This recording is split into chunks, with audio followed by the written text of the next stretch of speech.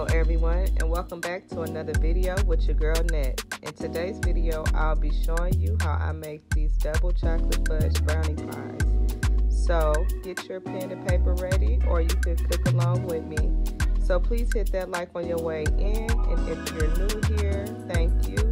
And if there's some content that you like, why don't you subscribe and join the family? So without further ado, let's get into the video.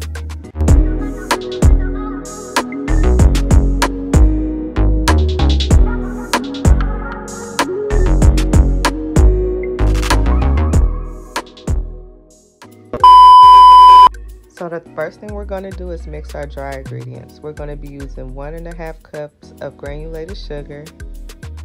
And I like to use a sifter because it helped me combine everything evenly and get all the lumps and clumps out. We want our batter to be as smooth as possible.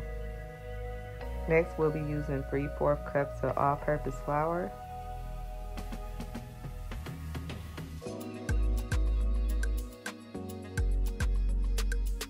2/3 cups of cocoa powder.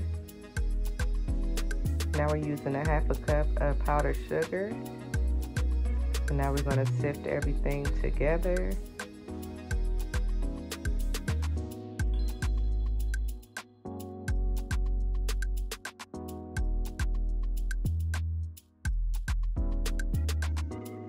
Now we're going to use 3/4 tablespoons of salt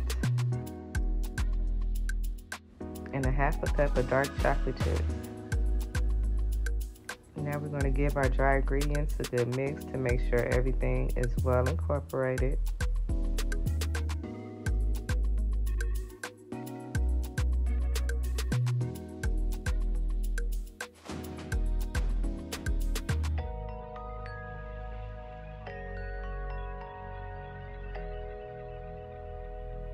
Now for our wet ingredients, we're going to be using 2 large eggs,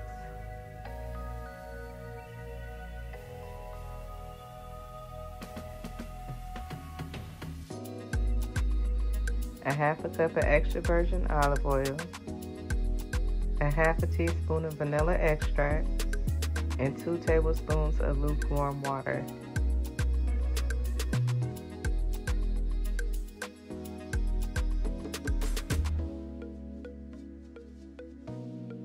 Now we're going to give everything a good mix with our hand mixer.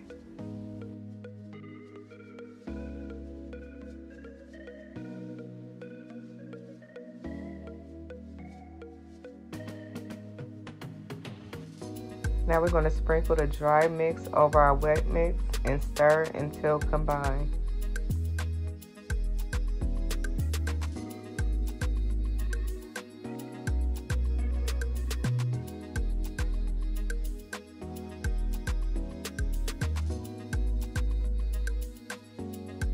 So now while we got our oven on 325, I'm going to go ahead and fill my 10 containers. And you guys could get these from Amazon. I will leave the link down below where I got these from. But these are great for parties and events and stuff like that. So if you're trying to have little finger foods, I recommend you getting these.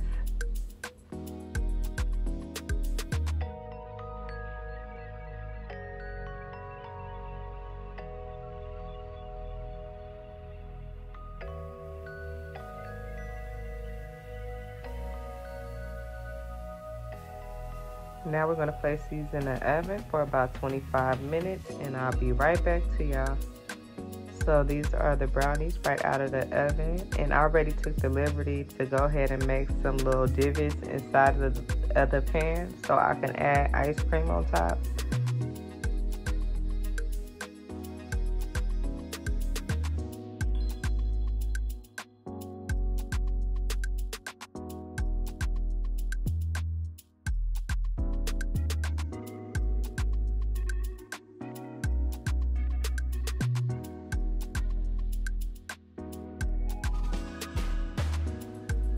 Now I like to top mine off with some whipped cream.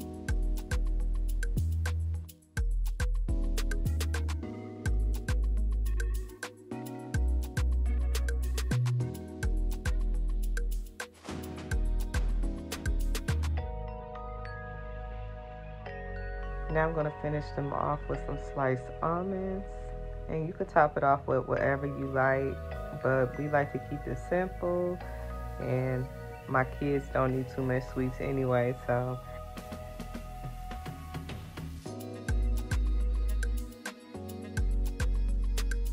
Thank you guys so much for tuning in to another video with your girl Nat.